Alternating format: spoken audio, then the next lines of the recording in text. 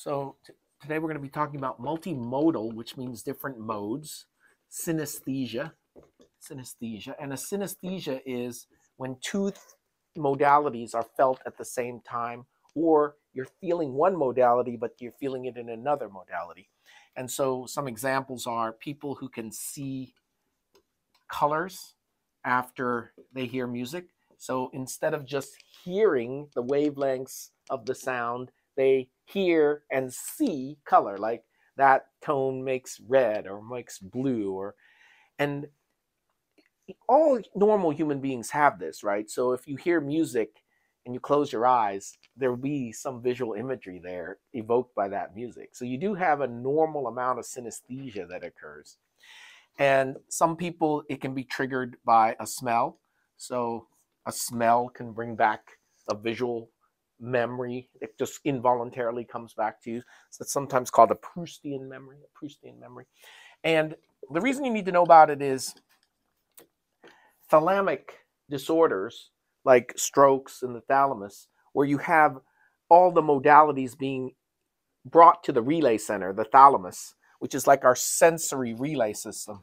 So here's the sensory relay subcortical nuclei. Before it goes to cortex and consciousness, this thalamus receives the information first.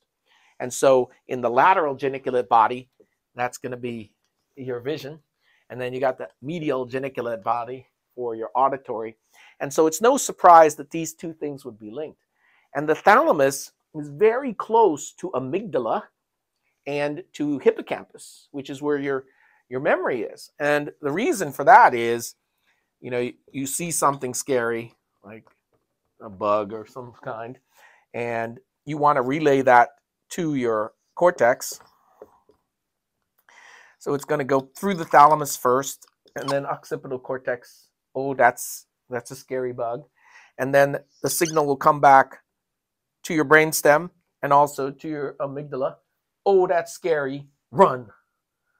So then the next time you see this thing here, you can see there's some evolutionary advantage to this, right? Where, okay, that thing's poisonous. Don't touch that and run.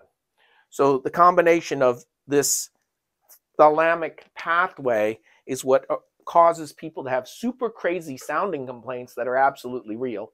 So patient says, I see what I hear, or I smell something and I see something.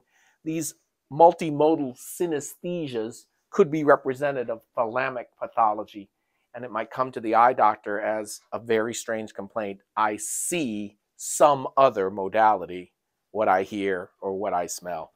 And even though it sounds crazy, it might not be crazy.